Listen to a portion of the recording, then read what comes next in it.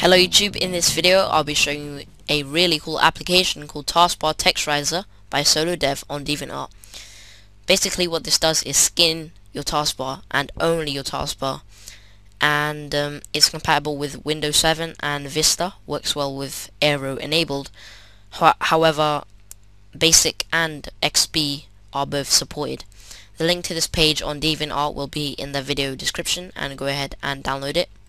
I'm just going to save it to my desktop, and then once you've got that, just extract it to a folder.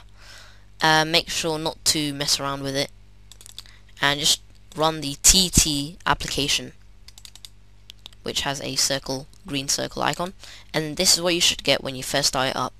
So you can click skin to change, so you just click on this multicolor bar here, and it's not a color picker, you just click on there, and then those bitmaps that are included in the folder are pretty much the skins.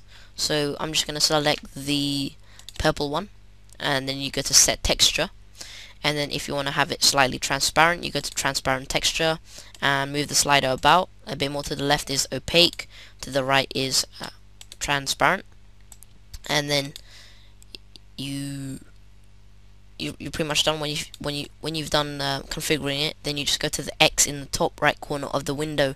You don't go to the exit box here, that will close the application.